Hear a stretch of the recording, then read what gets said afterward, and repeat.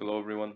We're doing today the longest common prefix problem. This is number 14 from top 100, and this problem was given at Google and Microsoft for the title Software Engineer in Coding Interview. So let's read the problem. Write a function to find the longest common prefix string amongst an array of strings. If there is no common prefix, return an empty string. And here we have as an example flower, flow, and flight. And here you can see that flower has this flow, flow has flow, but flight doesn't have that, and the only common prefix here is FL. So that's going to be FL. Doc, race car, and car have nothing in common, so we don't return anything. Alright, so related topics, string. I'm going to try to do it with a divide and conquer algorithm. I'm going to show you how. So the first thing that I want to take into consideration is that strings length might be from 1 to 200. So this check is totally unnecessary, but I'm going to check if strs is equal no, or if strs.length is equal to 0. I'm just going to return an empty string because I know in this case that I'm not going to have anything. Now I'm going to write return empty string here because I want to see what is going to happen if I have just flower. Do I return flower or do I return, expected flower? Alright, so what you can do here is you can say if strs length is equal to 1, I am just going to return strs 0. Oops. And this should be good to go. Alright, the weather outside is horrible, so I hope you don't hear it through the mic. And this should be done. Okay, good. So now we can actually leave it like this, but since I'm gonna do the divide and conquer algorithm, I'm going to take the left and right side. So I think that this is not going to be a necessary part. So I'm just going to, I'm not going to comment, I'm just going to delete it. All right, so now when we know that we have something in string, I'm just going to say return common prefix, and I'm going to place strings. Then I'm going to take the left and the right part, so 0, and I'm going to have strs.length -1. All right, let's write the function. So I'm going to go private. I'm not going to say void, I'm going to say string common prefix, and this one is going to accept a string array called strs int left and int right. Okay, so whenever we do divide and conquer strategy, I do use recursion, meaning that I do want to have a breaking point, right? I want to have an exit point, and this exit point is going to be if left is equal to right. I'm just going to return what I have into the left part or into the right part, it doesn't really matter. So I'm going to return the string that I have at the current index. Okay, so now I'm going to create int middle part. This is going to be equal to left plus right. I'm going to divide this by 2. And if I take flower, what was it? Up flow. And then I'm going to have flight. And let's say I have also flying like this. What I'm going to do is I'm going to take the middle, which is going to be flow, this index, so 0, 1, 2, 3. I'm going to take 1. And now I want to see what is the, let me just write it here. So I'm going to copy that and I'm going to write it there. So now I'm going to take this part, this is the idea, and I want to see what is the common prefix between these two strings, flower and flow. Obviously it's flow, but we need to find a way to do that. So I'm going to say left side. This is going to be equal to common prefix of, since we are going to the left side now, I do want to decrement the right pointer. So I'm going to pass strings. I'm going to say left, and I'm going to say middle part for the right pointer here.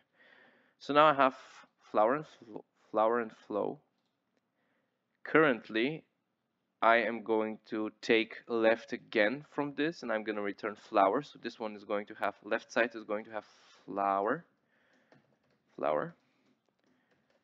And now the right side is going to have common prefix of strings, middle part, because we're decrementing the left pointer now, middle part plus 1 actually, and here I'm going to say right. I'm also continuing to press enter.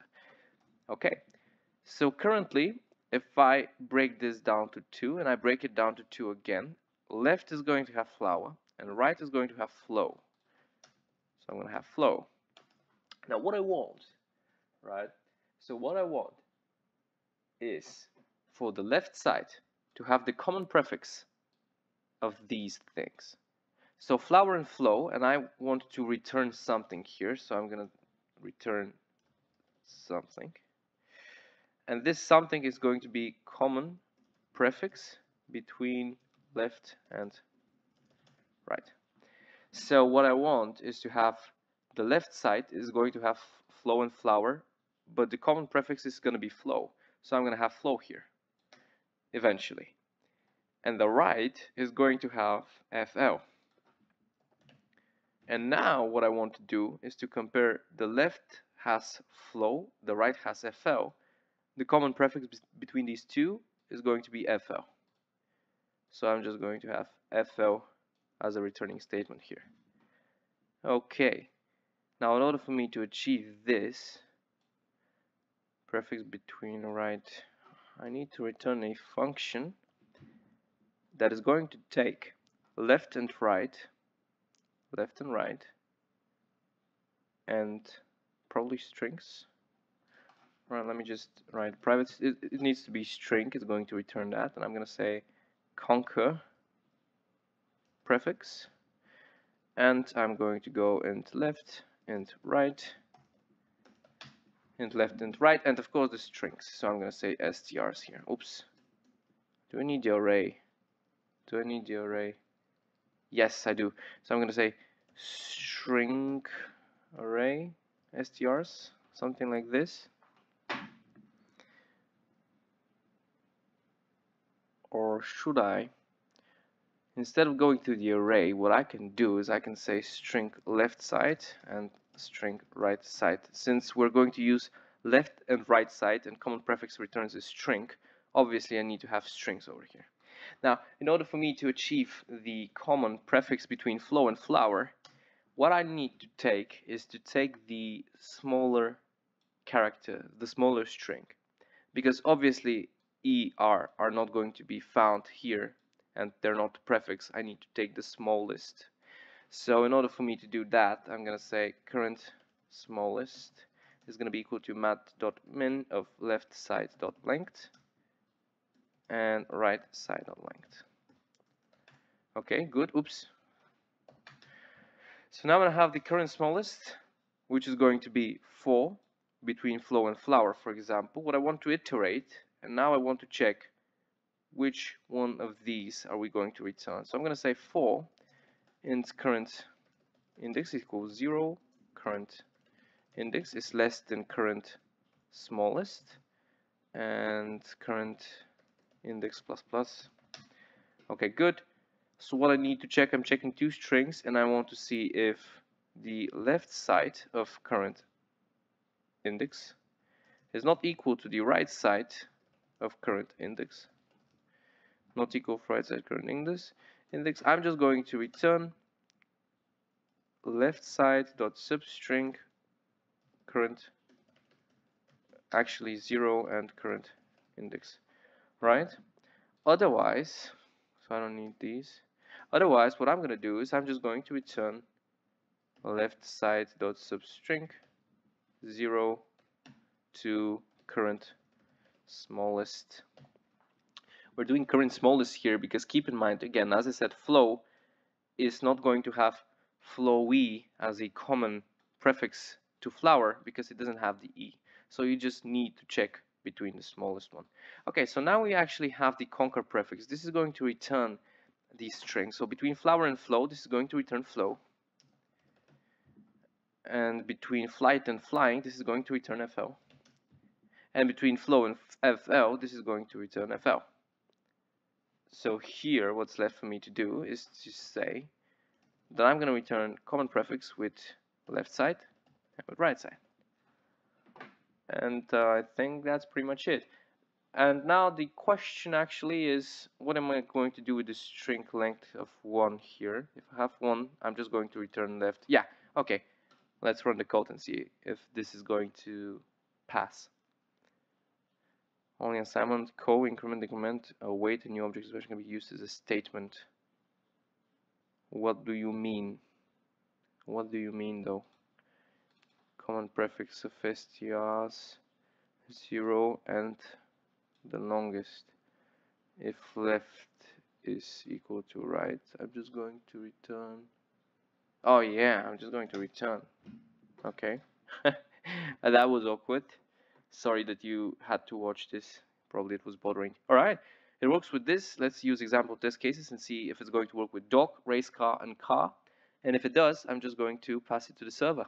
Good. Let's submit. And hopefully it works. Okay, good. There is. So one thing that we need to take into consideration, as I usually go per video, this has a time complexity of n, log n. Actually, this is going to be big O of. And log n is this here because we have we have the, what was it? Divide and conquer, right? And when we're dividing and conquer, we're just doing this middle part and we're decreasing by 2 every single time. So this is going to be log n. This is going to be log n. And we're just going to have 2 times log n, which is going to be log n since we don't have the constant. And here it's going to be n, right? Oops, n. Because we don't know what's the math min. We can have 1,000 elements here, we can have 100, it doesn't matter. We are iterating through them all. At the worst case, we need to iterate them through them all. So this is standing here in the recursion. So the time complexity is going to be big O of n multiplied by log n, and the space complexity is going to be big O of n. Big O of n because I'm not iterating between any lists that I have created. I haven't created them, but keep in mind that we're doing a recursion which fills the stack. So in reality, we still have the space complexity being linear. This is going to increase linearly. Okay, well that was it. I hope you found this useful and stay tuned for the next one. Comment if you have any questions. I will answer them all. And yeah, I'll see you in the next video.